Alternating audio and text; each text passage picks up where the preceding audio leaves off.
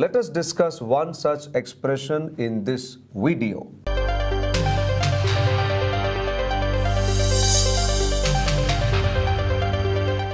Press bell button for video alerts.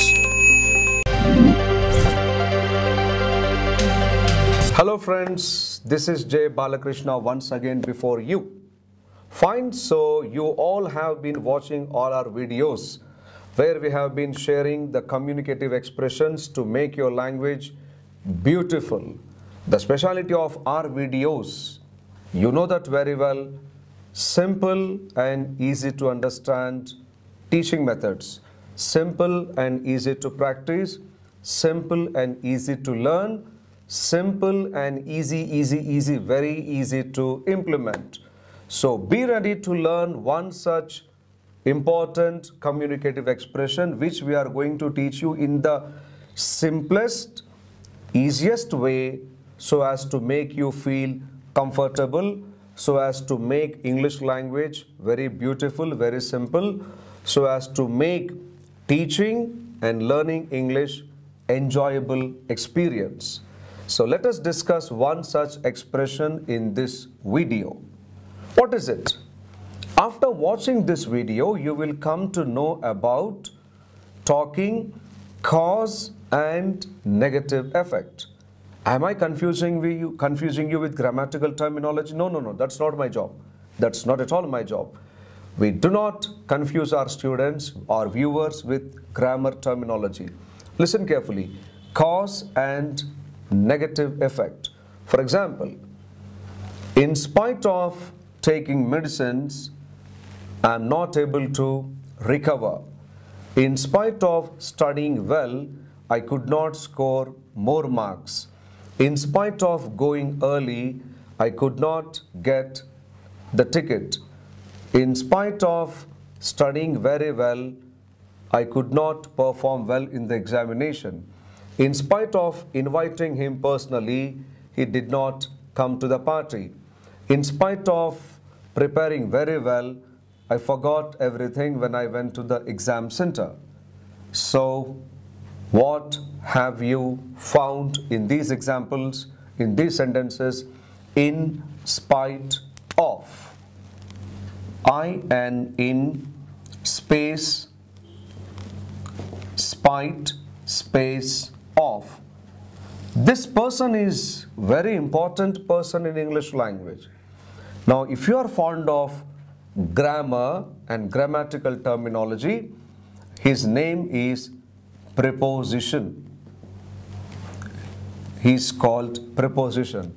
It is not necessary to remember, but I am telling you this is called preposition. Our job is how to use him. In spite of, to the right side, you can keep any noun or you can keep an ing form or being. Then you can make large number of examples. How to make example? Take in spite of. To the right side, keep a noun or ing or being. Then start making examples. And where should I use such sentences? When you are talking about cause and negative effect. Cause and negative effect. What do I mean by that? I'll show you in a simple way with a pair of examples. There was heavy rain. There was heavy rain. All the students came. Sentence A and sentence B. There was heavy rain. All the students came to the school. What does it mean? Rain did not influence the students. Rain is the cause and students effect. Cause and effect. There was heavy rain, but heavy rain did not show any effect on the dedication of the students. So though there was heavy rain, the students came to attend the classes. So when you are joining this type of sentences, we need the help of in spite of. So in spite of heavy rain, in spite of heavy rain, comma, if it is written English, you have to place a comma here.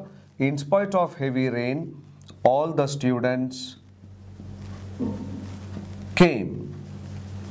So as I have told you just now, to the right side of in spite of, we are allowed to keep a noun, heavy rain. This is a noun, adjective plus noun. In spite of heavy rain, all the students came.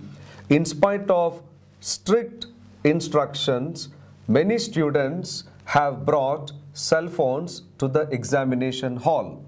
In spite of severe warning, many commuters, many two-wheeler riders are not wearing helmet. In spite of serious instructions from the principal, many children are not wearing proper protective shoes to play football. In spite of advice from the doctor, you have not quit smoking. In spite of sincere advice from your doctor, you haven't stopped smoking. In spite of my advice, he joined politics. In spite of my instructions, he went abroad. Like this, you can make sentences. Now, not only nouns, as I have told you, you can also use ing form. Now, how to use an ing form, I'll show you in this example. Now, look at these examples. He ran fast. He missed the medal. This is cause, this is effect. These are two sentences. He ran fast, he missed the medal. So when I want to join these two sentences, I can take the help of in spite of. In spite of running fast, because here I have an action verb. So I will convert that into ing form. In spite of running fast, meaning though he ran fast, even though he ran fast, although he ran fast, he missed the medal, the gold medal, the bronze medal, the silver medal, whatever it may be. In spite of running fast, he missed the medal. Now this example, I can also say, he missed the medal in spite of running fast. He missed the medal in spite of running fast. This in spite of running fast can come here. We can cut here and paste it here and make the example. So here, what I am trying to tell you is, you can also add ing forms. In English grammar, we call them gerund forms. G-E-R-U-N-D, gerund forms. If possible, you remember, otherwise it doesn't make any difference. All that you have to remember is ing forms are allowed. In spite of taking medicines, I am not normal. In spite of practicing regularly, she is not able to pronounce the words. In spite of going to school every day, she is not able to learn anything. In spite of sleeping early, you are not able to wake up early. In spite of doing regular exercise, you are not able to reduce your weight. In spite of working so hard, the performance is very poor. In spite of acting so brilliantly, I do not get any awards in the movies.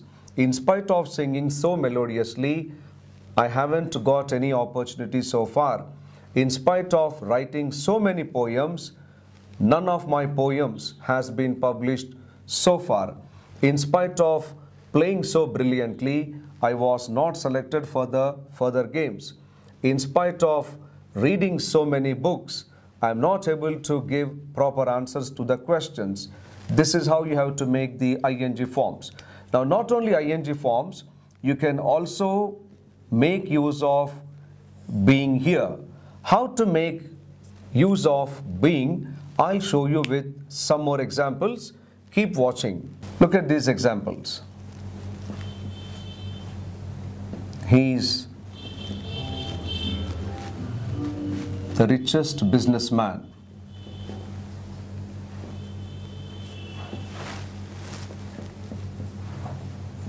He's not happy. These are the two sentences. He's the richest businessman. He's not happy. This is cause and this is effect. Now I can join these two sentences by using again in spite of. Now here I can't use the noun form or the regular ing form. I have to convert this is into being. In spite of being the richest businessman, in spite of being the richest businessman, he is not happy. He is not happy. In spite of being the poorest man in this colony, he is very happy. In spite of being regular to the classes, he hasn't learnt anything so far. In spite of being punctual to the classes, he has not understood any concept so far. In spite of being healthy, she is taking so many medicines. In spite of being so slim, every day she does exercise. In spite of being so obese, he is eating a lot of junk food. In spite of being so intelligent, he maintains a low profile. In spite of being so popular, he is known for his modesty. In spite of being very strict, he was not successful in inculcating discipline among his students. So like this, you can make use of being and ing forms and any nouns. But in spite of is a very important expression which we can make use of it in our day-to-day English language. In spite of working hard, I failed. In spite of not working hard, I passed.